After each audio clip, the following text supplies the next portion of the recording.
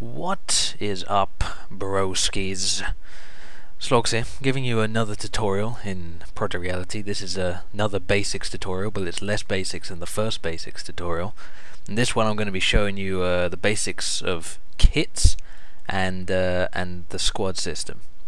So first of all, we need to join a server. Now you can go to cooperative and join internet, and then you have a choice of these, but I prefer to go to deployment, join internet, and head on down to the Merc Hellion Jet training server. There are some people on it, but it doesn't really bother me that much. So we're gonna jump in here and get down to business. Right, so when you join a server, you'll see this. This is the loading screen. I know, it's very exciting. You've just joined your first server. Now, the few things you want to look at. Thing number one is the map. This is what the map looks like. You might want to familiarize yourself with the map layout, or maybe at least picture this with the words so you know what map's coming up. And then you've got the size, 4 kilometers. That's the biggest map. You can have 2 kilometer maps and 1 kilometer maps, so bear that in mind. And here shows you all the vehicles that you can have for each team. So this one is a Trans Truck or Logi Truck. This is like a Humvee or a Trans Humvee, something like that. Then you've got APCs, tanks, AA vehicles, little attack choppers like Kiowas, Trans choppers, so for the US it's the Black Hawk, and then jets. This one is bigger attack choppers like the Apache, and then this is the support powers your commander has. So this is an area attack. So if someone calls an area attack, then it drops like mortars, or more like artillery shells. And this, which is the one that the US have, is a JDAM. So, you know, bigger explosion. It's better. And this is how many tickets each team has, so 650. Right, we join the server. Okay, so we've joined the server, and the first thing you see is that, well, what squad do you join? What kit do you pick? I know, it's complicated. Now there are two things you can do. If you're a noob, this is what you don't do. You don't create a squad like that, because that's stupid. What you do is you join a squad. Now our friend Oracle here has already made one, but he's locked it like a bitch. So what you do is you wait for him to unlock it, or wait for him to invite you. You punk, invite me. Oh, he unlocked it. Well, that's fair enough. Right, so you've joined a squad. Now he's in a chopper for some reason. He's misnamed his squad and confused everyone, so just ignore him. So you've got a load of kits to choose from when you spawn. You can request kits when you spawn, but when you start off in the game, you're going to want to pick the Rifleman kit. You have 2 Rifleman kits to choose from. This one has an ACOG, this one has a red dot. That's the same for all factions, so they'll all have some variation on scopes for both the Riflemen. So I usually pick the ACOG because it's better. Right, now you're spawned. And the first thing you notice is there are so many things to choose from and so many places to go.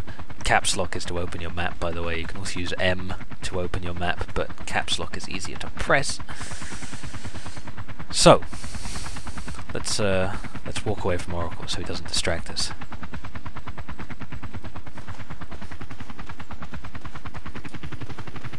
Oracle, get over here. We need to do some testing. You need to be an infantryman and not crash into that.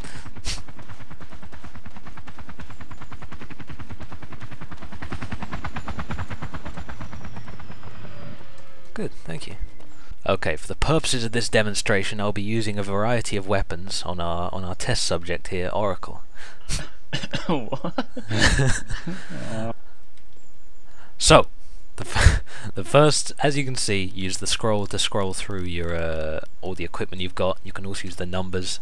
The numbers will select everything instantly for you. So, the first thing all kits have is a knife or some variation on the knife. So a knife or a strainer or punchy fist, something like that. The knife is a one-hit kill. Are you dead, by the way? Yeah. Yeah, so most of the time... You chopped my juggler. Yeah. So most of the time, if you stab a guy, he goes dead. If you stab him in the back, he's definitely dead. And I think if you stab him in the face, he's also definitely dead. But sometimes they just get wounded and can be revived. And later I'll show you what revive, dead, and wounded actually means. Oracle, get the fuck back here. I'm fat, hold on. So the next thing you have is the entrenching tool, also known as a shovel. You use the shovel to dig things. So if a squad leader makes an emplacement like a FOB, a forward outpost based, a HMG or a TOW or something like that, you use the shovel to dig it. Oh, Oracle's come back with a big gun. The next thing you have is your primary weapon. It has 2 fire modes, single fire or burst fire for this one, but it's usually single fire and full auto. In the bottom right you can see how many mags you've got, and you can see what fire mode you're in. So 1 is single fire, 3 is burst fire, and if it was full auto, A would be full auto. You press 3 to change your fire mode once the weapon is out. Single fire is pretty accurate, which is what we'll be using to headshot this son of a bitch.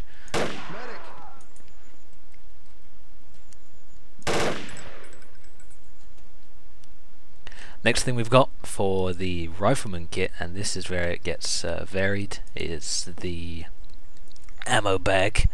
The ammo bag isn't unlimited and it doesn't really resupply you that well. It's usually best served for giving, say, a medic more EpiPens, which is what you use to revive people, or a rifleman or someone else more mags for their gun.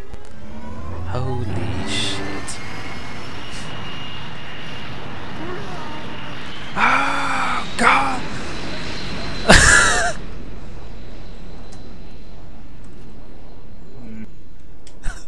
Oh, is he gonna make it? Oh! Try to duck.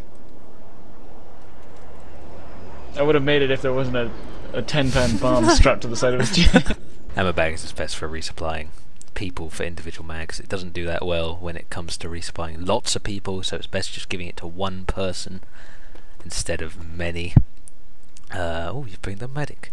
The next thing is the grenade. Most kits have this except medic and sniper and someone else. AR doesn't have a grenade, but most kits have a grenade. So what you do is you just right click to drop it on your feet or left click to throw it far. As you can see, the splash radius is kind of big. Even through. I'm gonna need that medic again. Yeah, so left click obviously you can throw it pretty far, and right click you just drop it at your feet. The next thing you've got in your equipment list is smoke. There are a variation, or a variety, of smoke colours to choose from. It works the same as the grenade, so left click to throw far, and right click to throw at your feet. No smoke can't kill people. Sorry, Oracle. Now all kits have binoculars. The squad leader has slightly different binoculars, but almost every kit has these standard binoculars. They can zoom in like this, and zoom out like this. Shadows. They're very useful. You should always have binoculars, not that you have a choice. And the last thing that most Blue 4 kits have is an incendiary grenade. These can now only be thrown at your feet. There was a time when you could throw them far, but now you can only throw them at your feet. And I think we might be able to kill you with 2. These are usually used just for killing caches,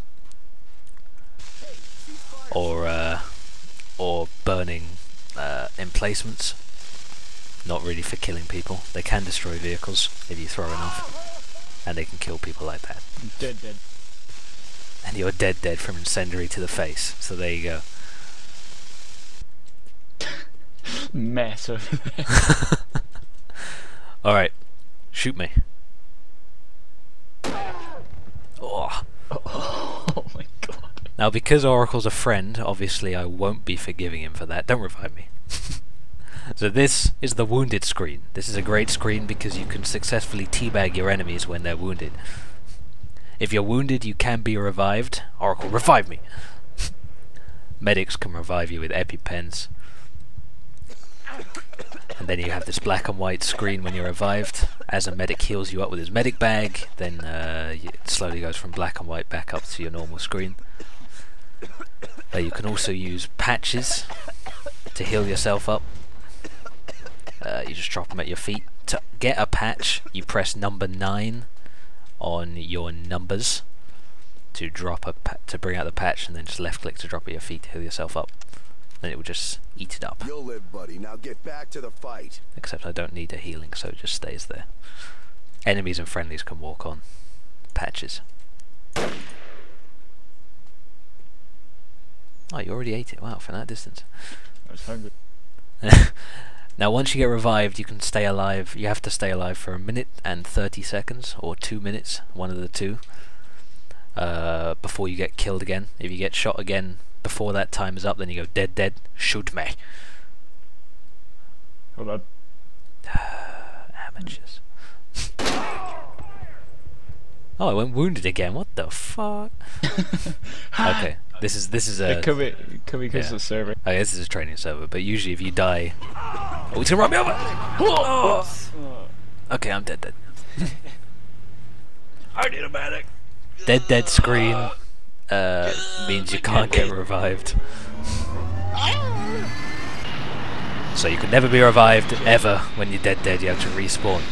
Respawn, you can hit caps lock and then kit, and then you can choose a spawn point, or you can hit enter and it will bring you straight to this screen. Right. I just want to do a little bit on the whole stabilization and stuff of guns. Watch out. Look at this fucking tool. Okay. Hang on, let's just let Oracle do what he has to do.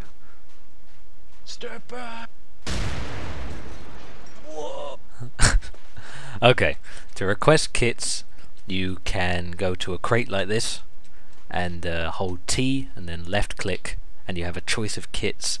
Now, depending on how many people there are in the squads, you can only use certain kits, so these are all limited, and you can only have one of these in each squad. And for example, sniper, you can only have 2 on the team. AT, you can only have 2 on the team, so keep that in mind. Combat engineer, you can have 2 on the team as well, and I think AA, you can only have 2 on the team. I'm not going to go into too much detail on these now, but obviously you just left click to select them. Alternatively, you can right click to select them, and sometimes you get a different scope. So if I selected the medic, left click and press G to pick up the kit, I get no scope. And if I request it, right click, which you can't do because you have to wait until you have before you can get another limited kit, then I would get it with a red dot sight. But we'll go into the other kits in more detail later. For now, I just want to do a quick thing on deviation and stabilization on these guns. So Oracle, would you come over here and stand still? In fact, go at the stand over here. So, Oracle's all the way over there. At this range, a no-scope, you'd be lucky to hit him. You probably don't want to go no-scope, but just for the purposes of this, I'll probably get a headshot with this no-scope. Good, I missed. That proves my point, thank God. So instead, you want to aim in and shoot your target, but you don't just do this, because your weapon needs to stabilize. For example, if you're sprinting around like this, and then you just stop and shoot, chances are you're going to miss. Instead, what you want to do is, if you see a target, you want to crouch or lie down, so control to crouch for me and Z to prone for me. Zoom in, you want to wait about maybe 2-3 seconds if to be safe, and then just shoot him in the face. And this tactic actually works at surprisingly large range. And if you zoom in and move around your gun, then it's going to be less accurate. If you zoom in and then you start jumping around and doing 360s and stuff, then yeah, as you can see, it wasn't even close to where I was aiming.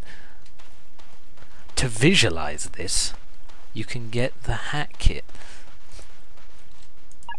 Yes, I actually got one. So the hat kit, I'm not really going to show you how to use it yet, but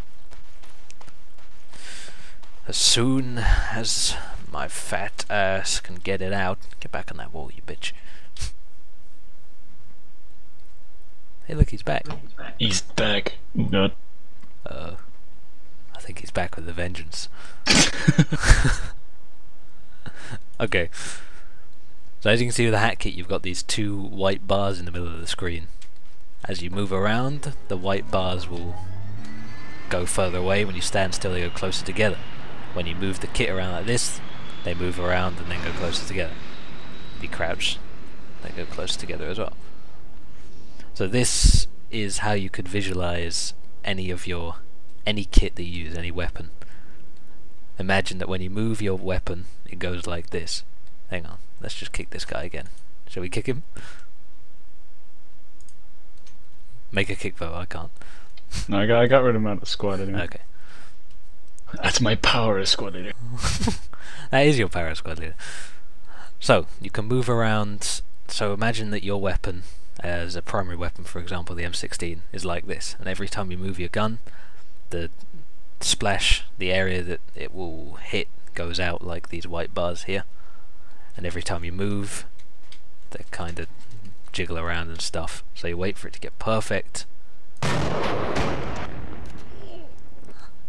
Dead.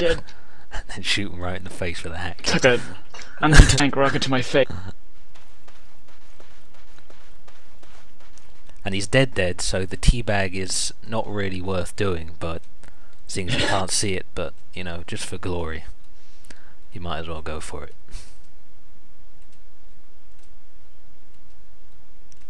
Any questions? Let me know.